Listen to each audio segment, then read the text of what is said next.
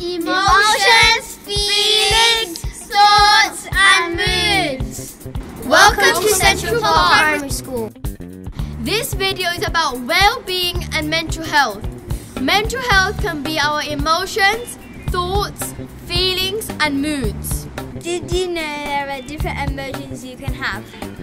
There are bad feelings and there are good feelings. Emotions, feelings, thoughts and moods. At Central Park, we would like everyone to have good feelings and spread positivity around the school. We want to make sure everyone's well-being is taken care of. Emotions, feelings, thoughts and mood. Or you can speak to your class well-being champion. If you need someone to talk to, you can go to the Wellbeing Hub or you can talk to your class teachers. At Central Park, we have really promoted mental health and wellbeing, and by doing that, we have de-stigmatised mental health issues. We have really promoted the fact that it's okay to not be okay.